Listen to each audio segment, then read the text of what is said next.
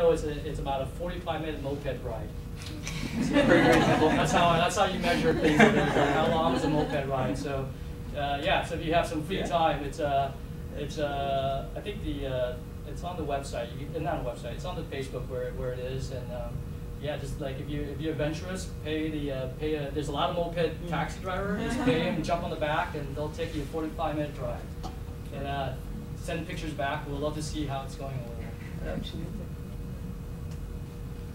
And who are your donors? Are they people of Vietnamese descent here in the United States, or do you have any corporate donors?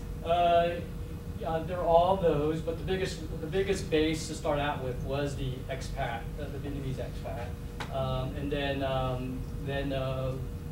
through that and through the relationship building, it's been beyond just the Vietnamese expat. It's people that have affinity to social work, and maybe because of Vietnam, maybe an affinity to that particular region. So, and then having city council help, having city council recognition has helped kind of open up those leads more.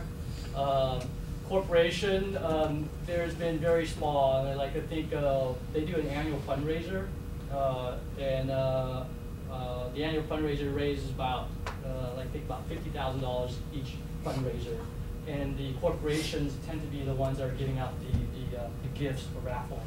They rely a lot on traditional fundraising, doing auctions, doing raffle tickets. So the corporate has not written a check per se, but they've given goods. So that's what we've been relying on. So, but if any of you guys are in the corporate world that wants a corporate social responsibility project, we would love to be adopted. Can I just one thing? So there must be a lot of projects in need in Vietnam. How do you prioritize your allocation of resources? Right. There are a lot of priority, a lot of needs, and we are probably one drop in the ocean. But you guys are probably too young to remember this, but there was an old movie with the Brady Bunch woman. I don't know what her name is. She goes, you know, I'm not a saint. I'm a person. I can only do one difference at a time. And if that makes a difference, I'm going to do that. And that's the philosophy that we do. Having said that, both my parents are orphans, so they have an affinity towards that a little bit. But it's not about that. It's about the ones that are most, like I said, one of the examples that they try to kind of focus on, prioritize is if you have a breadwinner and that person is out of commission and the whole family is dependent on that, then that's the cases they go for. Because they understand the importance of having a breadwinner that goes to work, bring home the funds, and takes care. And these are families that are intergenerational families too. It's not just wife and 3 kids. It's wife, 3 kids, the cousins, the grandparents, the grandcousins. It's a deep layer of a family. So this one person is, supporting this whole structure. So that's kind of like that's their number one. That the number 2 are just cases where I don't have like a $40 surgery can make a difference in someone's eyes.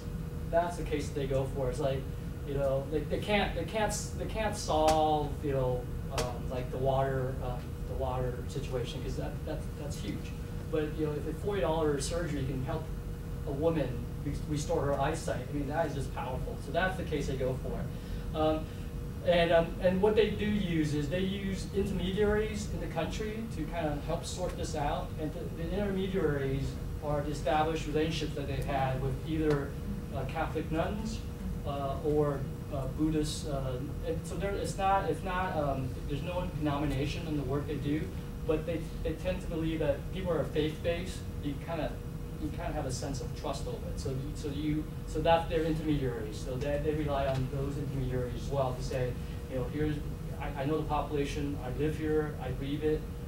This is what we need to help with, and that's where but they just don't jump on it. They take that and then they evaluate to make sure that it's validated. But that's how they kind of figure out where the needs are.